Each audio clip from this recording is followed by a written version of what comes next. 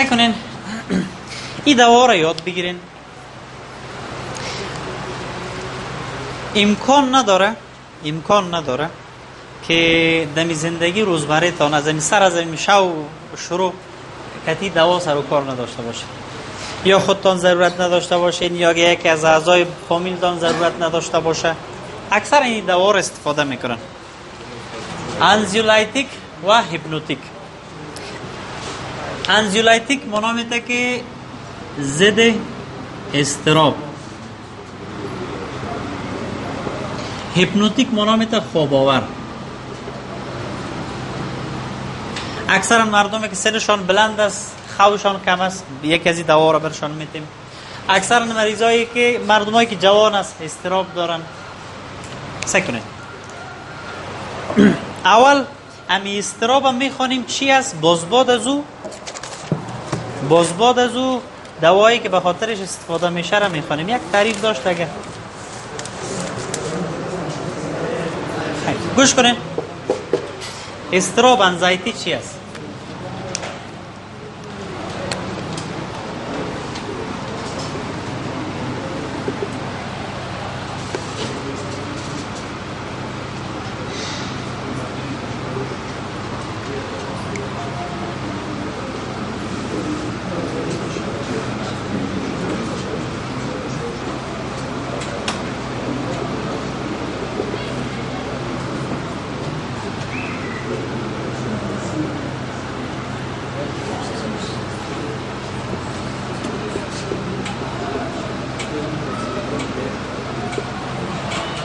سعی کنین feeling of something bad happening right now or will happen in the future. مریض تشویش در ذهنش هست، یک احساس بد داره در ذهن خود، فکر میکنه که یک چیز، یک گپ خراب، یک اتفاق خراب در حالت افتیدن است یا در آینده میفته. اما هیچ گپ نشده. خو یک احساس بد در ذهنش هست، فکر میکنه یک چیز اتفاق میفته، یک چیز بد فکر میکنه اتفاق میفته و اینمی فکر سبب میشه که در پیش از اینی فیزیکال سیمپتوما پیدا شود. سبب میشه که مریض تاکیکاردیا پیدا کنه. هنوز هیچ گپ نشده. تاکیکاردیا، palpitation, restlessness,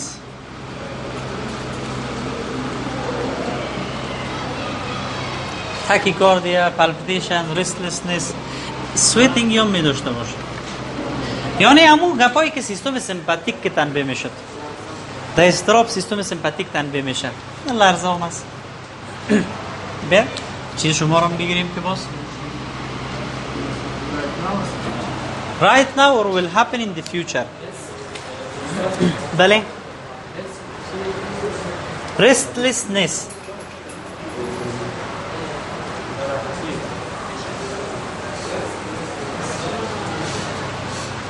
سعی کنین.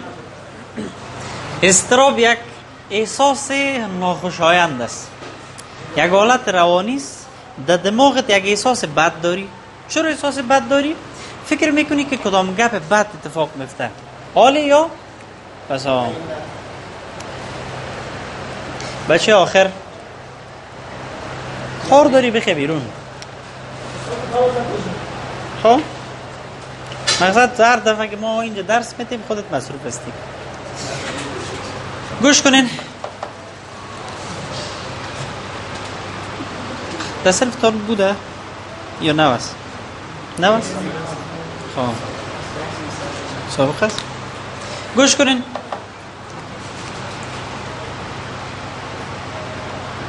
بزو حاضری خب برای ما مهم نیست. اگر فقط کتاب میخوانی در بیرون بخونش، اما اگر درباره همین این رسائل میکنی چیزی گپ نیست. feeling of something bad happening right now or will happen in the future. یک احساس ناخوشایندی که امیال کدام چیز بد حالت اتفاق افتیده رئیس یا مفته یا در آینده خواهد افتید. خوی یک گپ تنها روانی نیست، تغییرات فیزیکی هم میده. اینمی احساس ناخوشایند سبب میشه که مریض ضربان قلب زیاد شود. palpitation, restlessness, sweating. شما چی که استفاده میکنین؟ انرژی مثلا مونستر استفاده میکنین یا الوکوزای هر کدامش که باشه. یک ساعت بعد شروع میشه تکان قلب، restlessness، عرق. یک کار از شما یک کار باید بکنی. سعی کنین اضطراب میتونه نون کاز داشته باشه یا کازش ان نون باشه.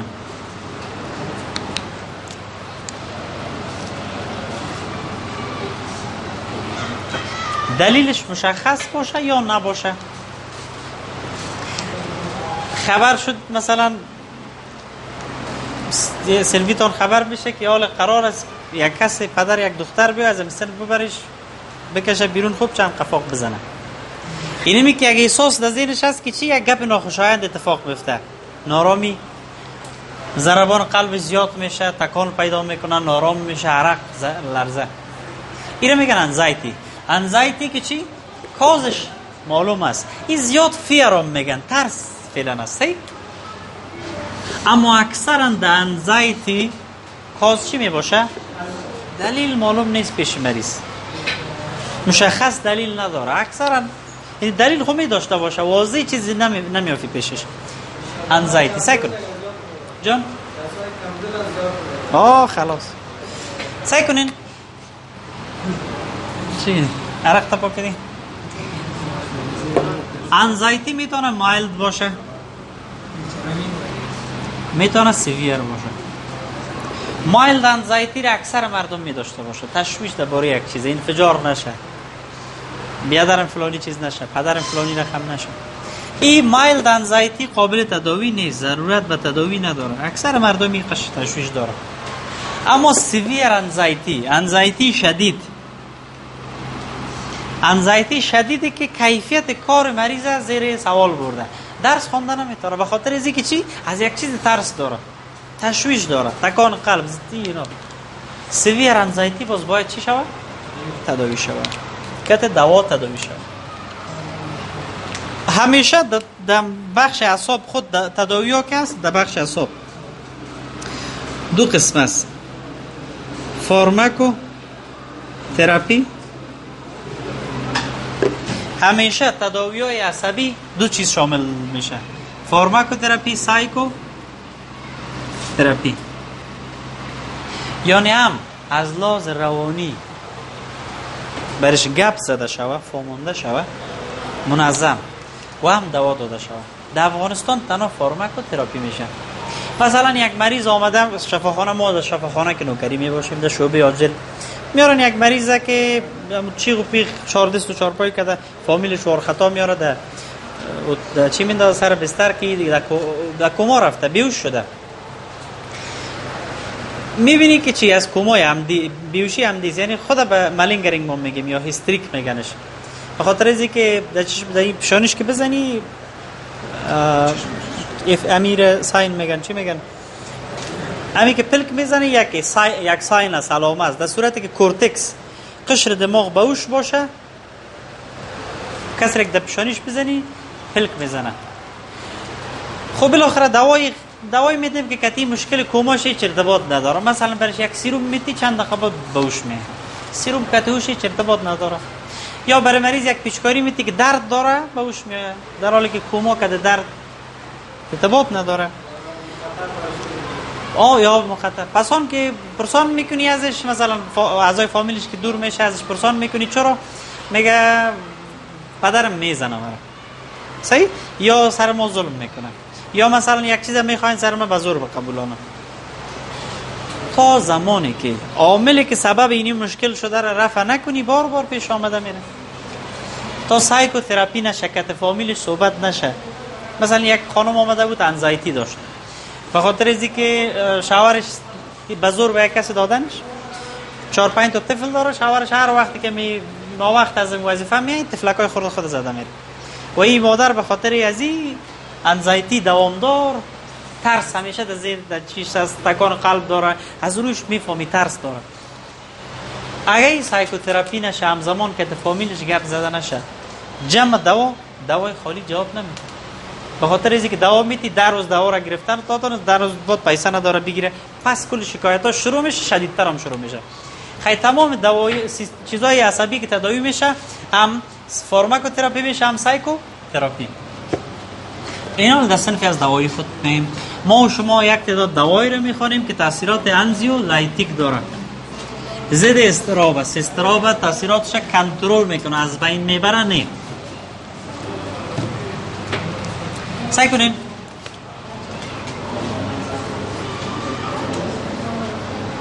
یک صنف از دواست به نام بنزو دیازپین. بنزو دیازپینز.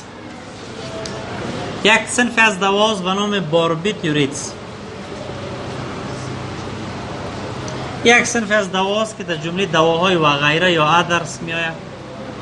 یک کیش هم است که یکان صنفیاتون استفاده میکنن.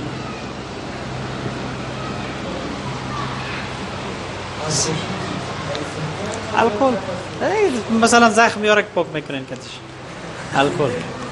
سعی کنین اینمی سه چند چیزی که نوشته کردیم خود در ادرس یک چند دواست هنوز نخوندیم.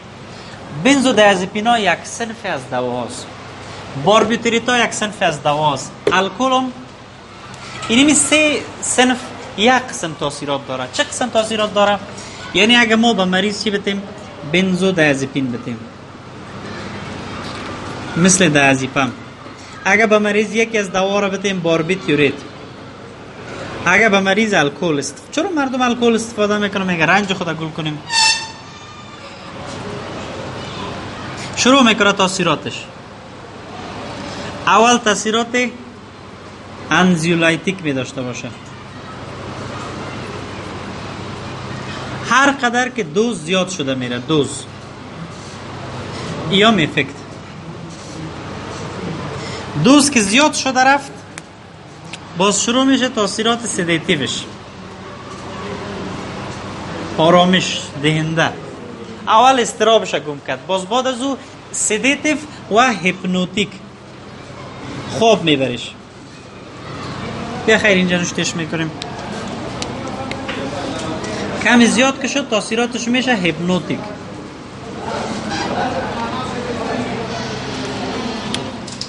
کمک زیاد که شد باز شروع میشه تاثیرات سینس دپرسانتش. سیستم عصبی مرکزی نای میشه. سیستم عصبی مرکزی که نای شوه خو یک نفر که خواب برد عمیق که شد، خواب عمیق که هرچی در پیشانیش بزنی از خواب نخیزه نامش میشه کوما.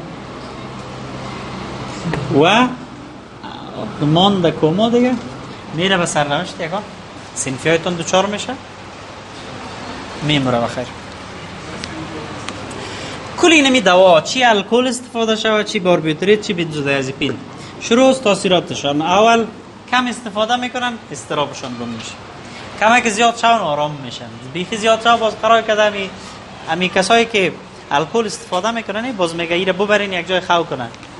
صحیح که با صبح خست آرام میشه. به خاطر چی؟ الکل تاثیرات چی داره؟ هیپنوتیک باز داره. یگان تو بیخی هم تو غرق میخوره، میره در کوما، باز هیچ کس خبرم نمیشه، میره میموره. این شکلی دوا هم است. بنزودیازپین، باربیتوریت هم است. کم دادی انزیولایتیک، زیاد دادی سدیت میشه کم مریض، خوش میبره. به این خاطر هم به خاطر تداوی اضطراب استفاده میشه، هم به خاطر تداوی بیخوی استفاده میشه. در کوما دید که میره و حماقتش هست دیگه، زیاد مثلا استفاده کرده. یا یگان تا آمده 4 تا 10 دانه دیازپام از پدرش بوده کلش خورده. خود کم یک تا میدادی انزیولایتیک، زیاد شد سدیتیو وال هیپنوتیک، کوما دید. این دواها سویشان که بالا بره سیستم عصبی مرکزی را نای میکنه. سیستم عصبی مرکزی اونجا مرکز تنفسی داره، مرکز کنترل فشار خون داره، کلش نای میشه. نای شد دیگه مریض میمونه. جان سدیتیو، هیپنوتیک. سدیتیو یعنی تسکین دهنده، آرام بخش، آرام بخش، ترانکویلایزر. هیپنوتیک خواب آور. کوما هم کوما، اونو سنفیتون دیتون مرگ یکون سنفیتون. سعی کنین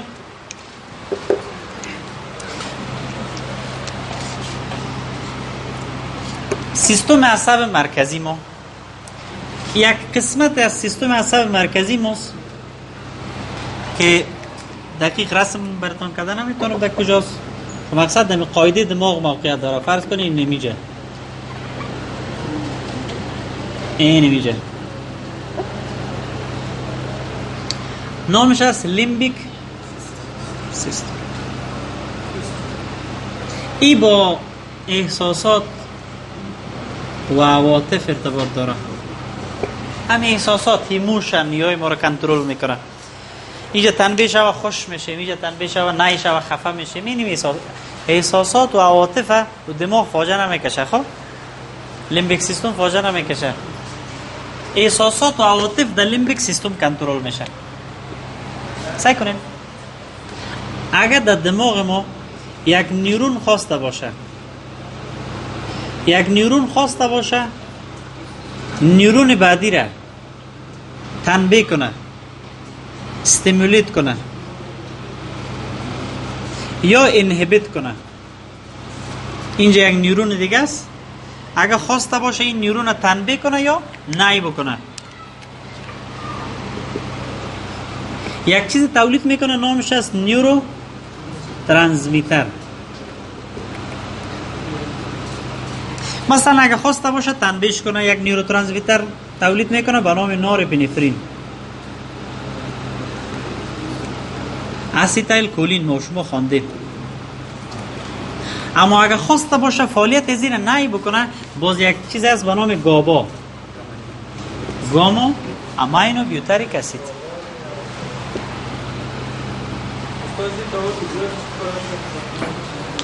جان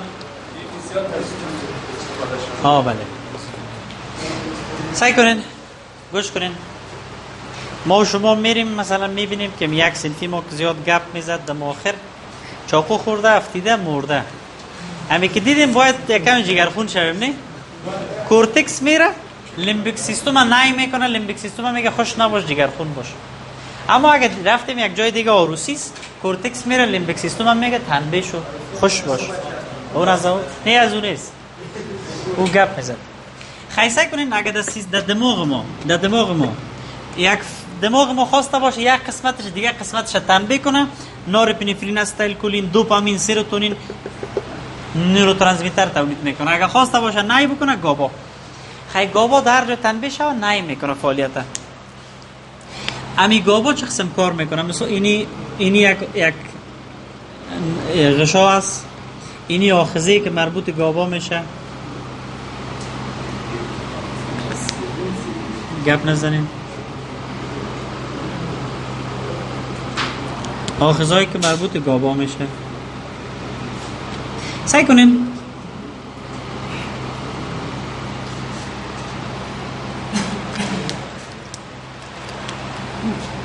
اگر چارجای مثبت داخل یک حجره بره، حجره رو چی میکنه؟ چارجای مثبت داخل یک حجره بره، حجره رو چی میکنه؟ یا دی گابا که از هر وقت داخزهش وصل شه و این یک آخذه برای گابا باشه. هر وقتی که گابا داخزه خود وصل شه اینجا چینل های کلوراید آواز میکنه. کلوراید چینل ها را آواز میکنه. کلوراید چارج منفی است مثبت؟ چارج منفی که داخل حجره بره دیپولار او دیگهش فال میکتی چی میکنه؟ چارجای منفی که زیاد در داخل حجره باشه هایپر پولارایز میشه. هایپر پولارایز هم تو استات میمونه، هیچ کار نمیکنه. سیاله را انتقال داده.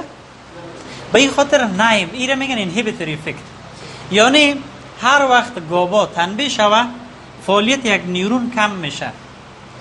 اینال یک دوا اضطراب سیستم مود یک مریض الیویت است، سیستم سمپاتیکش مثلا زیاد تنبیه شده، باید فعالیتش کم کنی که اضطرابش چی شوه؟ پایان شوه. به این خاطر دوای میتیم که اینمی آخذها را چی کنه؟ فعالیتش زیاد کنه که بازو نیورون هایپرپولارایز بکنه که کار نکنه. امی بنزودیازپین باربیتورات هر دوش همینجا تاثیر میکنه. بنزودیازپینا و باربیتورات هر دوش سر گاوا ریسپتورها کار میکنه. یکیش زود باز کردنش زود میسازه، فرکانسی اف اوپنینگ. یکی دیگهش باز میکنه که تو ببونه پرولونگد اوپنینگ. هر دوش یک کارا میکنه. کلوراید زیاد داخل نیورون میره، هایپر پولارایز میشه، دیگه سیالا رو انتقال دادن نمیتونه، فعالیت در لیمبیک سیستم کم میشه، بیشتر اضطراب داشت، تکار چی داشت، از نظر روانی اضطراب داشت، مودش الیویت بود، حالا دپرس میشه. انزایتی که زیاد به میخاطر اگه دوا رو با زیاد بدیم افسرده میکنه، زیاد بتی خو میبره، کوما میشه، یعنی دپرست میکنه. سعی کنین یک نفری که بیدار بشه کورتکسش فعال میشه. اگه یک دوا بتی که خو ببریش کورتکس دوباره پس دپرست میشه. کورتکس تنبیه کو بیداری زیاد میشه. نیکوتین میتی بیداری زیاد میشه. کافئین میخوری بیداری زیاد میشه، چون کورتکس تنبیه میکنه. برعکس یک دوای دیگه دوای خو میخوری کورتکس نای میشه یا امی لیمبیک سیستم نای میشه. خیلی دوا هم قسم تاثیر میکنن. اینا صنفایشون رو میخوانیم. کدام دوا سواره میخوانیم جان؟ استیمولیتور رو خواندیم. نورپینفرین، استایلکولین، صحیح تنبیه که میکنه.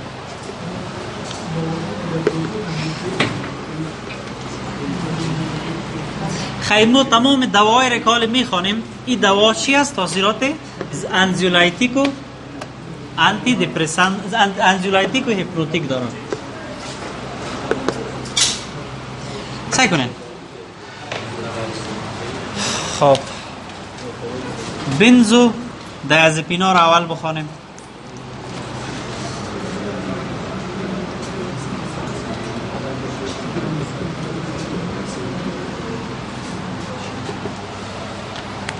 یک تعداد دوای ازی است یا رو برامش لانگ اکتینگ یاد میکنن.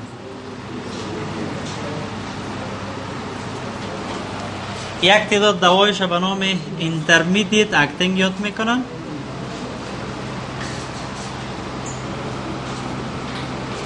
یک تعداد دوایش به نام شارت اکتینگ یاد میکنن. یعنی دینی صنف اگه یک دوا رو بتی 2 تا 3 روز تاثیر میکنه، یا 1 تا 3 روز، 2 تا 3 روز. دینی صنف دوایی که از 18 تا 20 هاور. دینی صنف دوایی که از 3 تا 8 ساعت.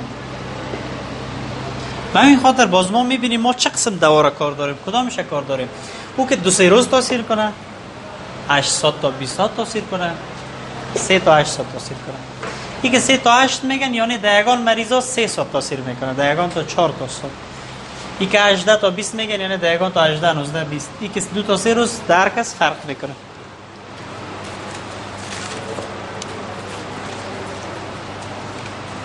یک صفحه نقل داشت گم شد. سعی کنین اگر ما برای مریض، شما هم یک دوا رو میشناسین حداقل به نام دیازپام. اصلا دیازپام دوای اینی از این صنف، با وجودی که دیازپام تاثیرات ضد انزایتی و خواب آور داره، خود دیازپام برای خو توصیه نمیکنم. تاثیراتش چقدر است؟ یعنی امشب خوش میبره، صبح دیگه صبحش گنگس است. برای خو دوای میدیم که یا 8 ساعت تاثیر کنه، 8 ساعت خو کنه دیگه. چی کار داریم که ما این 16 ساعت دیگه گنگس باشه؟ شارت اکتینگ برش میتیم. آفرین. مثلا دیازپام چرا میتیم میخوانیم؟ ولی دیازپام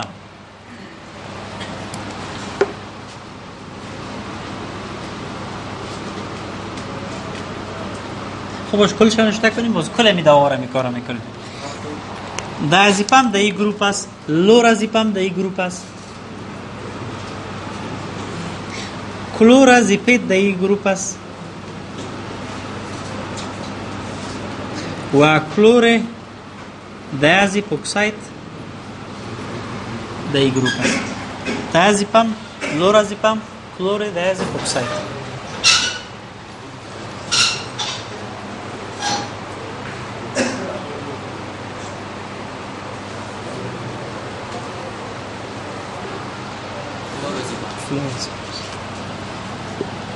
یک چی داره؟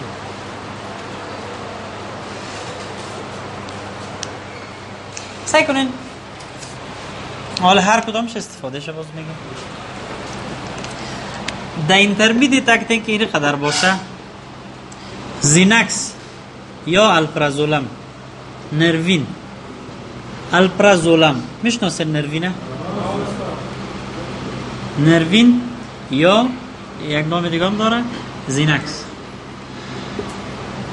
الپرازولم، لورا سیپام، اینترمیدیت اکتینگ است. تیمازیپام،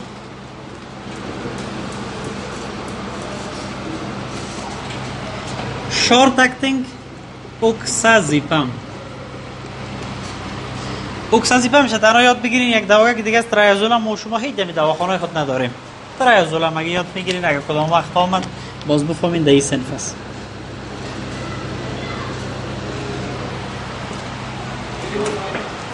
ترایازولام سعی کنین این دوایشان یک تعداد گپا را میخوانیم که بین کلگیشان مشترک. یا را گرفتین نه؟ باید پیش از اینکه دوا را نوشته میکردم میگفتم. خب بازم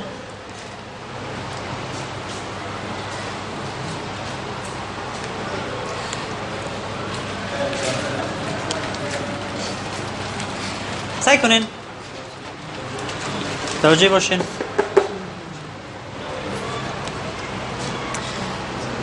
یک تعداد گپا است بین کل گزیا مشترک است. همین سه خاندان که گفتیم، الکل،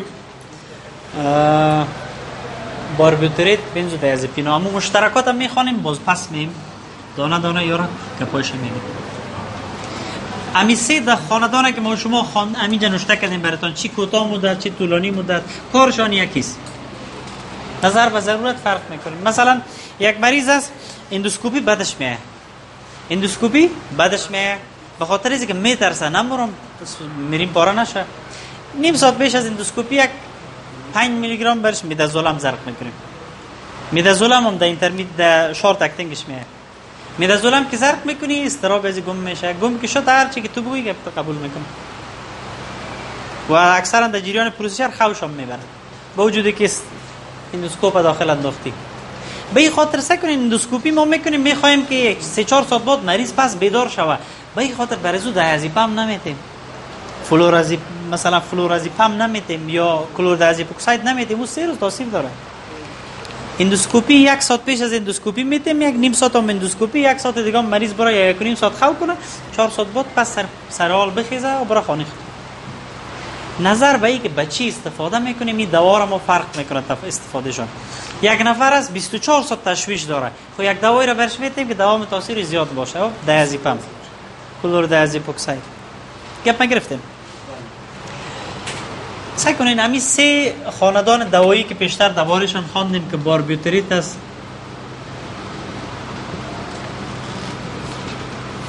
بنزودیازپین است،